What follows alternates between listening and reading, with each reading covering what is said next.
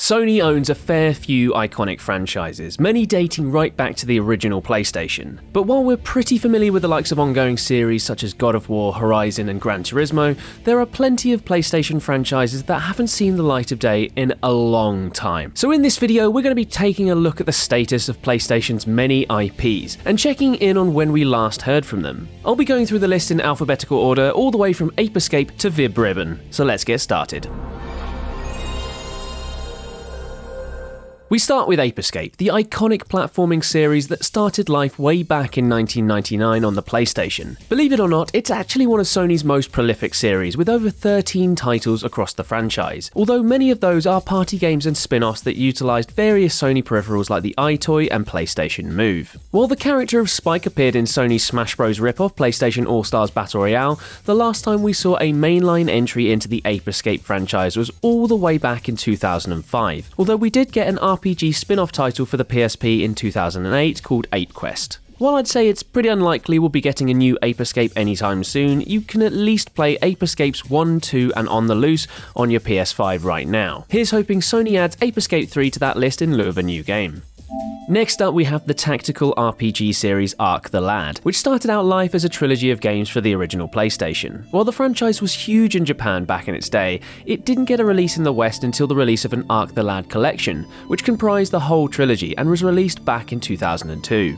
While there was a brace of PS2 games, Twilight of the Spirits and End of Darkness in the mid-noughties, the only other Ark the Lad game we've had since has been the mobile game Ark the Lad R, which launched in 2018 and was shut down in 2021. So in short, the future for this dormant RPG franchise is looking a little precarious. At least you can still play Twilight of the Spirits on your PS5 though. The adorable little Astrobot is next up on our list, and is one of the few Sony franchises that we categorically know we'll see more of, all due to the announcement of a new game at the recent State of Play showcase. Building on the success of 2020's Astro's Playroom, which was bundled with every PS5, the new game, simply titled Astrobot, looks like much more of the same, and that is music to my ears as the last title was an enormously fun platformer. Astro's Playroom was such a critical success for Sony that it led to the crew behind the series, Team Asobi, becoming a standalone studio outside of their previous status as an internal team within Japan studio. More power to them and their tiny little Astrobot, I say. Bloodborne, one of the firm fan favourites that's on Sony's rosters. The 2015 game was a huge success for Sony, offering up a werewolf hunting twist on From Software's classic Souls-like template. It struck such a chord that fans have been clamouring for a sequel, prequel, remake, remaster, anything from Sony ever since, but to absolutely no avail. Whether we will ever see a follow-up to this stone-cold classic is yet to be seen, but all I'm saying is that next year, 2025, marks the 10th anniversary of the game. Come on Sony, pull your finger out. On top of Bloodborne, there's also Demon's Souls, which falls under Sony's remit as well. While the original was published by Atlus and Bandai Namco outside of Japan, the PS5 remake was very much a Sony affair. Whether we'll ever see a direct follow-up to Demon's Souls, or even its predecessor Kingsfield, is a big question mark though, especially when From Software are a little busy with something called Elden Ring. One of Sony's recent one-off titles, 2019's Days Gone, appears to be staying as just that, a solo affair. While the game saw a mixed critical reception at release, it sold well and has had a steady cult appeal since, leading to speculation that there could possibly be a sequel. But as a result of the lengthy development period, Sony allegedly turned down the chance to greenlight a sequel, and it appears that the developers behind the game, Bend Studio, have supposedly moved on to a different IP that utilises the open-world mechanics that they created with Days Gone. Next up we have Dreams, the incredibly ambitious game creator sim from Media Molecule, the team behind Little Big Planet. Dreams was officially announced by Sony back at E3 2015, but didn't launch until 2020 after being released via an early access program that was a first for Sony. Media Molecule used Dreams as a platform to release several in-house titles over the years, including the charming little puzzle game Tren, which came out just last summer. While you can still buy the game for your PS5, Media Molecule have now ended support for Dreams as of September 2023, which also effectively cancelled the planned online multiplayer mode too. And sadly, Media Molecule suffered as a part of the Sony layoffs in 2023, so what's next for the highly creative studio is a bit uncertain. Everybody's Golf, aka Hot Shots Golf in the US, is a sports series that dates all the way back to 1997 and is one of Sony's evergreen franchises. With 12 games across the series, and Everybody's Golf title has appeared on every major Sony console bar the PS5, with the latest release being 2019's Everybody's Golf. Well, you can play the original 2 games as well as 2017's Everybody's Golf on your PS5 right now. Surely it's just a matter of time until we see another installment in this long-running series. One of Sony's more esoteric franchises, Fat Princess, is just a bit of an odd one. Since the release of the first game in 2009, there have been 2 games since, both releasing in 2015, and each one has been different from the last. While the original game was more of a real-time strategy game, its sequel Fat Princess Adventures was a dungeon crawler, and Fat Princess Piece of Cake was a puzzle game for mobiles and the PS Vita. So in short, who the hell knows what's next for this eclectic franchise?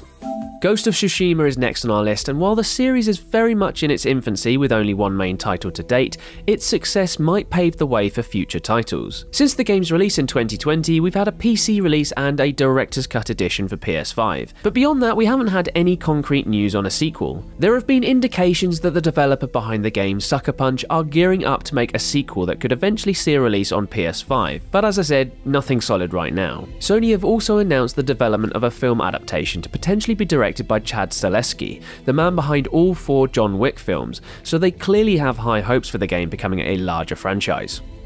Now onto one of Sony's current big hitters, God of War. While the franchise dates back nearly 20 years to the original game's release on the PS2 in 2005, it has had a massive revival in the last 6 years with Kratos' Norse-set adventures. The latest game in the series, Ragnarok, launched in late 2022 and has had a DLC expansion in the form of Valhalla since, so the franchise is in very good health. With that in mind, it's only a matter of time until we can expect to hear about what's next for one of Sony's flagship franchises.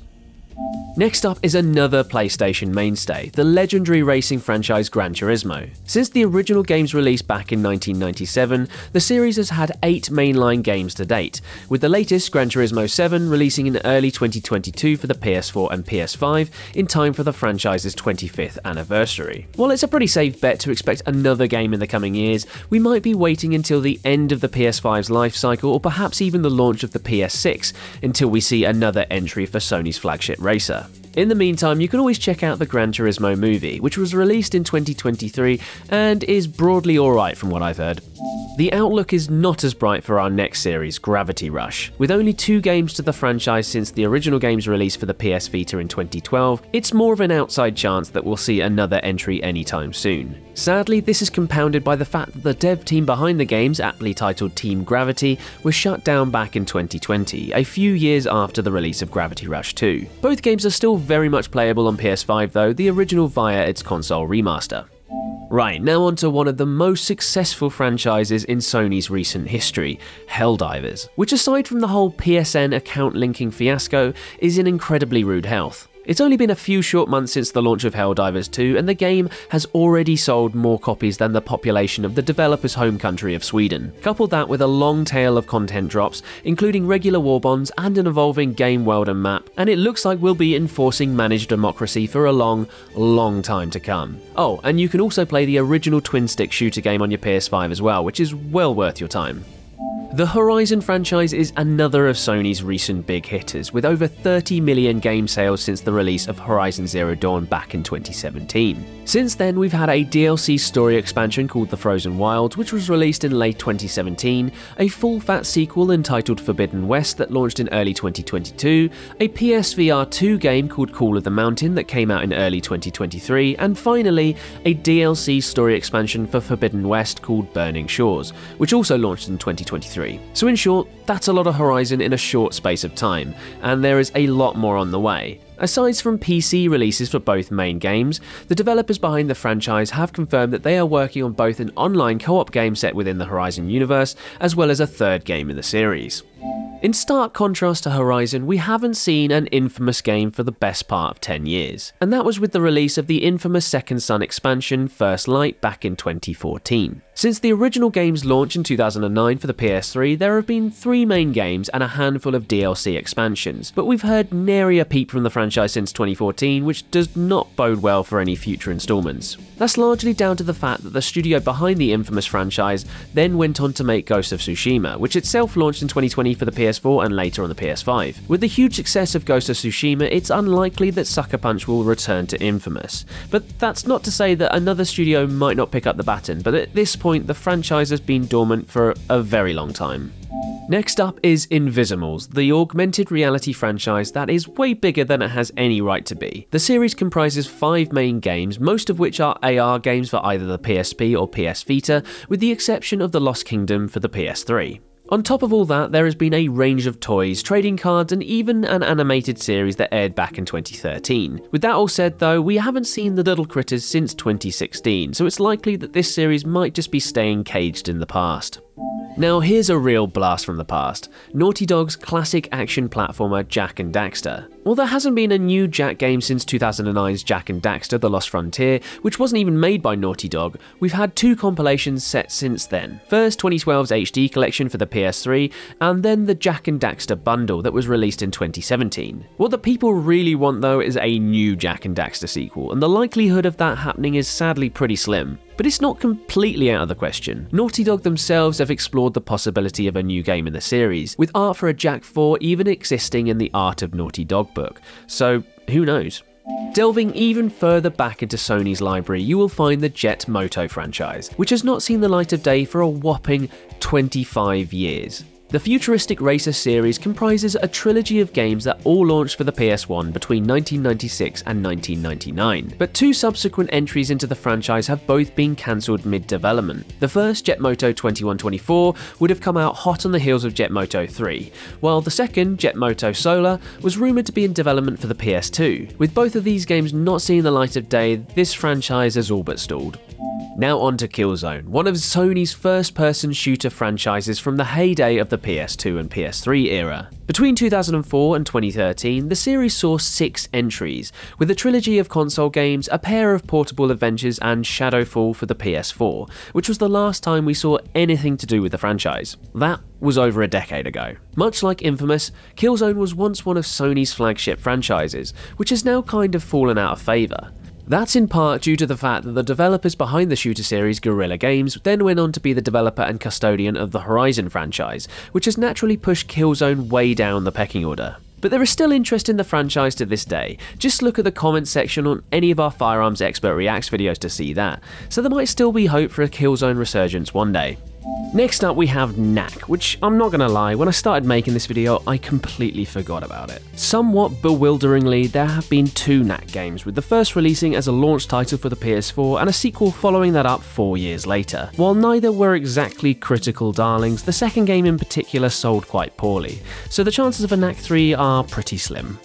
Next up we have The Last of Us, the most recent of Naughty Dog's franchises. While there are technically more remakes and remasters of The Last of Us than there are actual numbered entries in the series, it is another of Sony's crown jewels when it comes to their recent IPs, a status that has been further cemented by the critically acclaimed TV adaptation. While Naughty Dog have now confirmed that they have stopped development of an online multiplayer game set within the world, they have stated that they have more than one ambitious single-player game in the works, and there's a good chance that one of those could be The Last of Us Part 3. Either way, with a second season of the TV show around the corner, there's definitely an appetite for more from the franchise. Little Big Planet, the highly creative and ambitious platforming series that introduced us to the adorable little Sackboy. Since the release of the original game for the PS3 back in 2008, there have been Little Big Planet games for every major PlayStation console. And PlayStation Move. While we haven't had a numbered entry in the series since 2014's Little Big Planet 3, there have been plenty of Sackboy related spin-offs, the most recent being the Sumo Digital developed Sackboy A Big Adventure in 2020. The original developers of the franchise, Media Molecule, have long since moved on to Dreams, which itself has now rounded down, but plenty of other devs have worked across the LBP or Sackboy IPs, so there is a pretty strong chance we'll see more of the franchise in some capacity in the future. Loco Roco, the platforming game with a title that just rolls off the tongue. Since the original was released for the PSP back in 2006, we've had 2 further entries into the series, with the latest Loco Roco Midnight Carnival launching in 2009. While it's been a good 15 years since then, you can play all 3 games in the series on your PS5 via remasters, which are handily keeping the franchise relevant. While it would definitely be coming out of left field, there's still a chance that we might see a new Loco Roco at some point in the future. Medieval is literal proof that you can bring a long-dead series back to life, and that thought gives a glimmer of hope to many dormant Sony franchises on this list. You see, while the original 2 games launched for the PS1 back in 1998 and 2000 respectively, after the portable spin-off Resurrection, the franchise was flatlining for the best part of 15 years. That is until it was brought back from the dead, I'm really stretching these puns out now, for 2019's all-singing, all-dancing Medieval remake. While the reception to the remake was rather mixed, it just goes to show that Sony is still keeping tabs on some of those old franchises.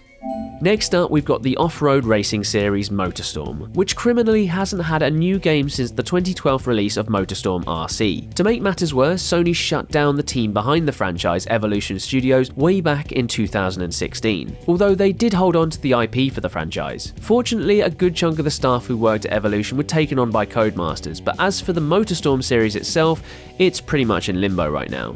A quick word here on Evolution's other racing game Drive Club, which was released as a bit of a messy PS4 launch title before being extensively updated right up until Evolution Studios' closure. Sadly, it will likely now remain a rare barn find for budding racing game enthusiasts.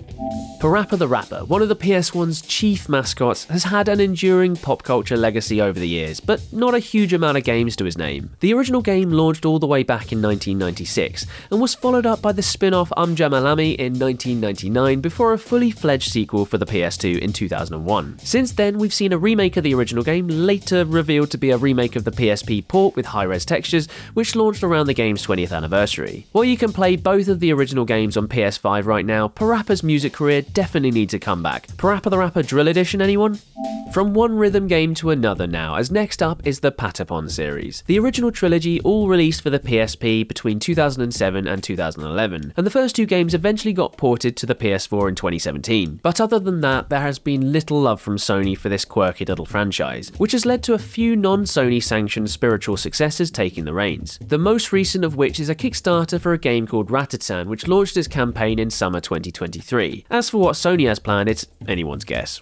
Next up, we've got one of the longest running PlayStation franchises, Ratchet and Clank. With the first game releasing way back in 2002 and the most recent launching in 2021, this prolific platforming series has been around for some time. With 17 games today, it's undeniably one of Sony's core IPs, despite only 2 of those titles releasing in the last decade. As I said, the latest game, Rift Apart, launched in 2021 for the PS5 and even saw a PC release in 2023, which indicates the series is pretty high up the pecking order within Sony's roster. It helps matters that Sony now fully owns the core studio behind Ratchet's development, Insomniac Games. Speaking of which, yep, another Insomniac franchise is Resistance, a franchise that last saw the light of day in 2012 with the PS Vita release of Burning Skies. Before that though, there was a critically acclaimed trilogy of shooters for the PS3 that launched in 2006, 2008 and 2011 respectively, as well as a PSP spin-off called Retribution. The franchise had some interesting ideas and a whole arsenal of futuristic weaponry, much like Ratchet and Clank, but chances of a Resistance 4 are pretty slim. Insomniac themselves have said that a new game in the franchise is a long shot, with neither the developers or Sony particularly interested in exploring the series further,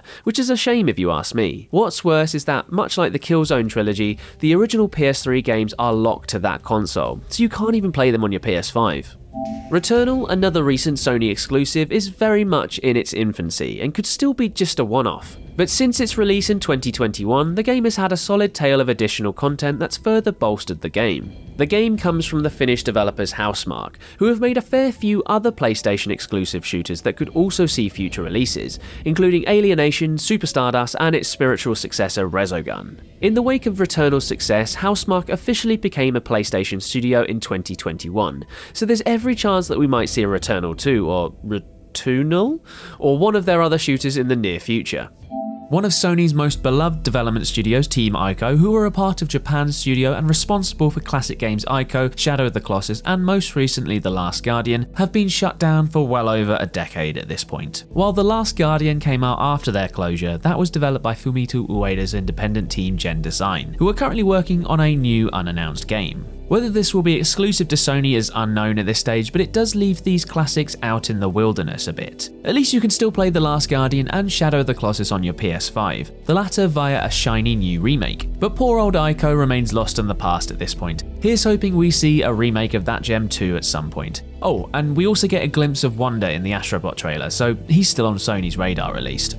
SingStar, once one of the most prolific of Sony franchises and alongside Guitar Hero and Rock Band, the peak of the social music game era, is now almost certainly dead. It has been 7 years since we last saw a game in the series with the release of SingStar Celebration, and what's worse, the iconic team behind the franchise, London Studio, was brutally shut down earlier this year in widespread layoffs. So the future of this once popular singing series is looking pretty bleak.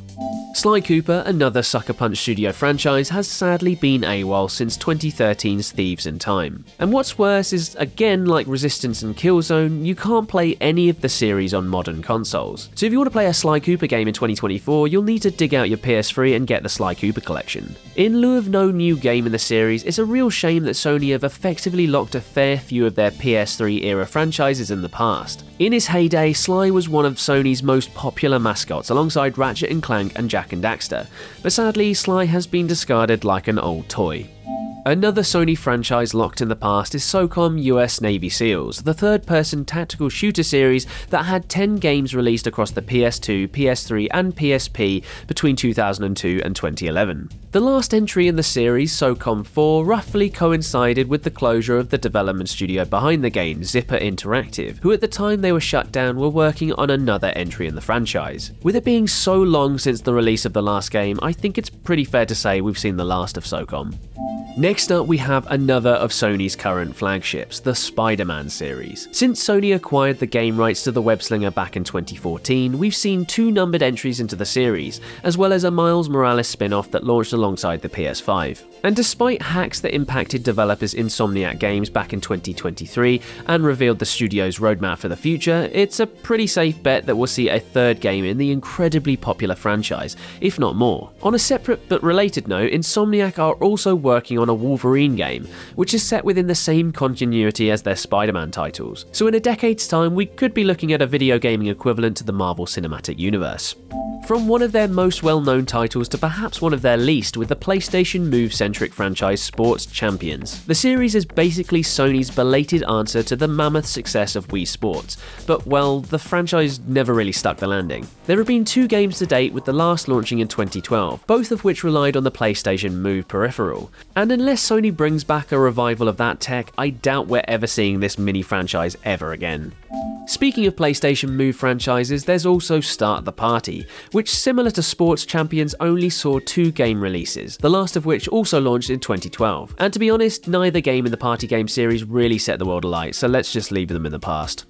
One of Sony's most popular franchises from the PS1 era, Siphon Filter, has now become one of the company's long-lost series. We haven't seen a release in the spy shooter series since Logan's Shadow for the PSP in 2007, which is just criminal. The original trilogy are still held in extremely high regard, even if they might not have aged so well. But unlike other long-lost Sony franchises, you can actually play the majority of the Siphon Filter franchise on your PS5 right now, which is great. But whether this iconic series has any brand recognition anymore might count against it when Sony considers what to reboot next. Twisted Metal, Sony's vehicular combat game, is a very weird little franchise to pin down. The series has been around since 1995 and was undeniably at its peak during the PS1 era, but since then there have been a handful of Twisted Metal games on the PS2 and PS3, including a soft reboot of sorts that launched in 2012, which also happens to be the last time an original game in the series was released. The PS2 game Twisted Metal Black eventually found its way onto the PS4 via a port, but other than that the franchise has been kinda quiet. That is until a TV show with an all-star cast came the hell out of nowhere last year. Starring Anthony Mackie and Stephanie Beatrice, the show did so well that it has already been renewed for a second season. What this means for any future games is anyone's guess, but the brand is firing on all cylinders again, so why not greenlight a new game? Right, we're nearly done with this mammoth look at Sony's franchises, but we've still got a big one to go, Uncharted. Yep, Nathan Drake was effectively the poster boy for PlayStation for nearly a decade from 2007 to 2016, but he had his swan song in Uncharted 4: A Thief's End. That game wasn't the last we've seen of the franchise though, as a follow-up, The Lost Legacy, that starred rival treasure hunter Chloe Fraser and mercenary Nadine Ross, released in 2017. So there's clearly still scope for more adventures in the Uncharted franchise without Nathan Drake. Since then, we've seen the Legacy of Thieves collection launch in 2022, which bundled A Thief's End and Lost Legacy together into one compilation. And around the same time, we also had the Tom Holland and Mark Wahlberg starring film adaptation, with a sequel supposedly in production. So there's still definitely gas in the tank for the adventure franchise. The interactive horror game Until Dawn is one of Sony's IPs we'll be seeing again, albeit via a remake of the original 2015 game. The fact that we're getting a remake though might trigger more interest in the series, which has only had 2 releases to date, with the other being the PSVR title Rush of Blood. We'll just have to wait and see how the remake performs when it releases as to whether this franchise will be given a new lease of life. And we end this list with the legendary Vib Ribbon. Wait, what do you mean you've never heard of Vib Ribbon? The classic rhythm game has been knocking about since 1999 when the first game launched on the PS1. But to be fair, if you're an American watching this video, Vib Ribbon didn't release in the States until 2014, after the then Sony CEO Sean Layden name-dropped it at E3 2014 without realising that it never launched in the US. Anyway, the original was followed up by Mojib Ribbon and Vib Ripple, both of which never made it out of Japan. Maybe little Vibri the rabbit will finally get their spot in the limelight one day. And that, my friends, is the current state of PlayStation's franchises. Please let me know if there are any others that I've missed in the comments section down below. And make sure to subscribe to GameSpot, as we've got a few other Sony related features to take a look at, such as a video on the best and worst features of PlayStation consoles and a look at all the upcoming PS5 exclusives. Thanks a lot for watching, I'll see you next time.